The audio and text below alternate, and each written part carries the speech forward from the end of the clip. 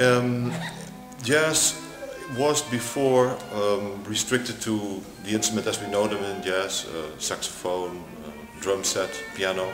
But what we see more and more is that string instruments come into the modern writing of jazz. So the sounds of string instruments is added to the sounds of wind instruments such as saxophones and trumpets, and trombones. Now I think that's a major step forward, and I think the world of jazz, in which improvisation is a very important aspect, can learn from a big fair and a big meeting like this one, where of course string instruments are the core issue. So I see a growing together of the sounds of both worlds, but also in the ways of playing. I think for long improvisation was only restricted to jazz.